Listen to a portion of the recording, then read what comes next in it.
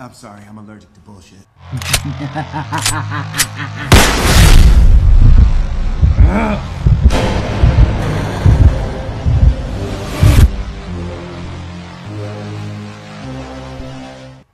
What is going on, my beautiful DC brothers and sisters? It's your boy, The Truth Anyone. Hit like, subscribe for all that DC goodness on that face, neck, and chest. So apparently, DC Trash Dome has garnered over 66 million views, previously breaking last year's Trash Dome, which is a goddamn lie. But without further ado, let's discuss. Your intellect is as weak as your dollar.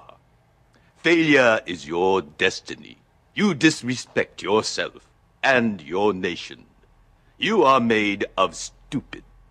So according to Warner Brothers, you know, Warner Brothers, we can always trust them. DC Fandome brought in 66 million viewers. This tripled last year's event with 22 million. Bruh, I can already tell you right now, this is utter nonsense. You can miss me with this nonsense, bruh. Ain't no way on God's beautiful green earth that this doubled last year's Fandome, especially when you had Zack Snyder's Justice League.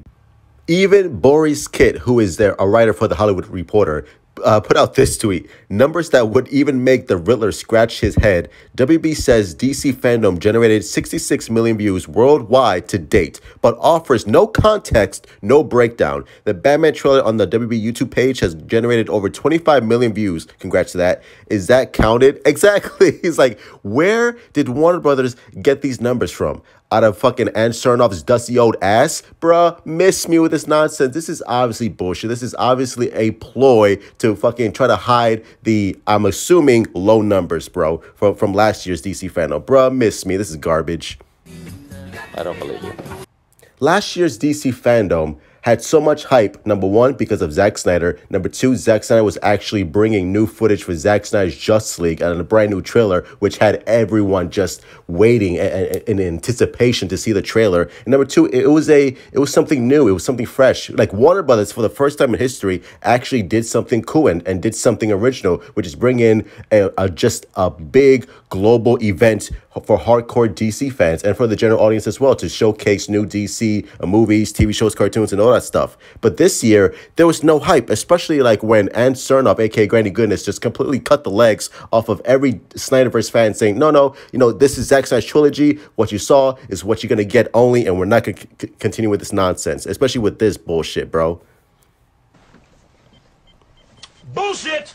Here's the only good parts of DC Fandome. And I say good parts very loosely. The Flash trailer, or the Flash little footage or teaser, or whatever you want to call it. That was pretty cool. Black Adam, that was pretty cool to see, actually, a movie that's been in development for over 250 years, where we finally saw footage of The Rock kicking ass as Black Adam. That was awesome. And of course, the main event was the Batman, Robert Pattinson's Batman. That trailer literally saved DC Fandome, or should I say DC Trashdome. That Batman trailer was absolutely fucking amazing. And there's a reason why they put it at the end of DC Trashdome, because they knew what they had was lackluster. Was like, okay, a couple of CW shows, fucking super pets that no one cares about, and that's it.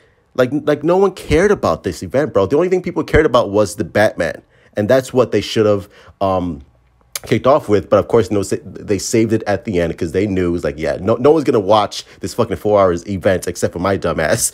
So let's put the Batman on last, and let's save the best for last. And it was the best thing to come out of DC Fandome. So hopefully next year, with this whole merger that comes in with David Zaslav, hopefully changes everything, and there's a new regime that comes in. Maybe, possibly, DC Fandome next year could be a whole lot better with Zack Snyder on board, coming back for Zack Snyder Justice League Part 2 and Part 3, and maybe, a Man of Steel 2 announcement, or a Ben Affleck announcement coming back as Batman. Something to get us excited, something for us to look forward to, other than, fucking Super Pets and Bat Wheels, which no one gives a shit about unless you are on the fucking same intellectual capacity of Forrest Gump. No one wants to see that bullshit, bro. We want Man of Steel 2 and we want everything else. Just imagine that. You have these thoughts, and you almost grab it. And then... So in closing, I don't believe this shit.